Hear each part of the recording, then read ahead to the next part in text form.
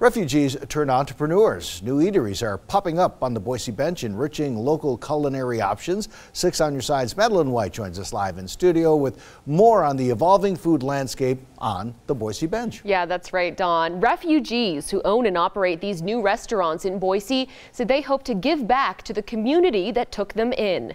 And more than ever, they're doing so in ways that are both delicious and authentic. Everything here, it's from scratch. Hannah Mutlaq says when she and her family came to Idaho as refugees from war-torn Baghdad, Iraq in 2008, they dreamt of making something good for the community of Boise. So I like to make my customer taste the original taste. You know, I don't want the fake taste, like a pre-mixed falafel. We didn't use that back home. Now that dream has manifested in the form of Foodland Market, a combination market, coffee shop, and Mediterranean restaurant where patrons can try their top seller falafel sandwiches for about $3 a pop. And most of my customers, they are American, not Arabic, which has surprised me. I do have a customer, they are from Caldwell. They came here and have their bread whenever they get to Boise. She says business has been good since their recent opening and that she feels it's even brought her closer to her community. This is what I like for our community, or our all American people. They like to try different type of food. They are open with the food. They try Korean, Japanese, Chinese, Arabic, from everywhere. They don't mind to taste it, which is really, really good.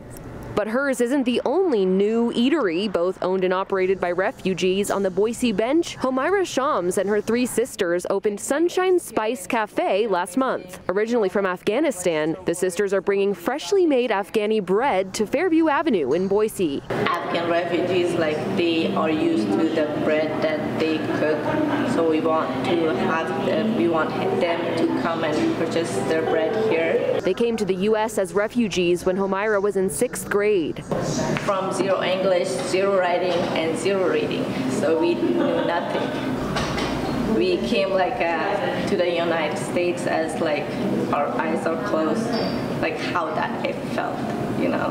But she and her sisters studied and persevered, eventually landing each of them admission to Boise State University. Homaira says she recently graduated. We worked really hard and wanted to have something of our own. We created this business to have all of our dreams to come together. Profits from sales of local artists' pieces that line the cafe walls will go to Agency for New Americans. In a full circle moment, giving back to the same community that provided opportunity for them. We want them to eat really good at home. Yes, that's true. Yes. And Shams says the baklava is a top seller for them at Sunshine Spice Cafe. Oh, and also I got to have a taste of the falafel at Foodland Market, Dawn. Oh my goodness, it was so good. I'm putting these down on a list here. I have to go. So is there a trick to making a great falafel?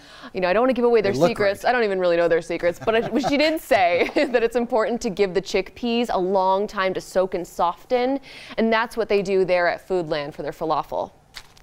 Now, let's see, 10, 11. It's not too late to eat, is it? No, definitely going to get some after this. No, I'm just kidding. I'm hungry. Thanks, Madeline. Thank you.